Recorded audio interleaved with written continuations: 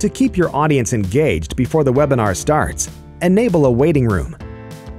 When scheduling an event, go to the Waiting Room sub-tab. To enable a waiting room, move the button to the On position.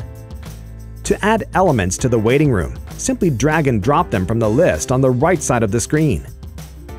You can inform them about your webinar agenda and the presenter. If you want, you can allow them to leave a text message or a recorded voice message for you.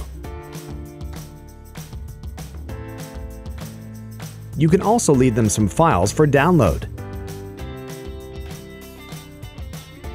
To edit any of the elements of the waiting room, simply hover over it and click the pencil icon.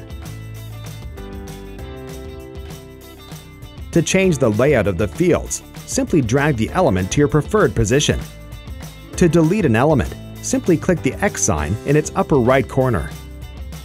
Please note that the look of the waiting room is tied to the room appearance settings, meaning that once you change the colors and logo in the Appearance tab, they will also be changed in the waiting room.